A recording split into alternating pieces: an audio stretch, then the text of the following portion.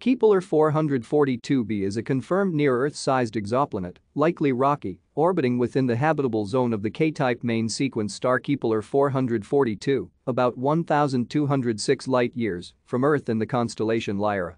The planet was discovered by NASA's Kepler spacecraft using the transit method, in which the dimming effect that a planet causes as it crosses in front of its star is measured.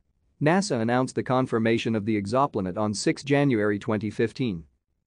Kepler-442b is a super-Earth, an exoplanet with a mass and radius bigger than that of Earth, but smaller than that of the ice giants Uranus and Neptune.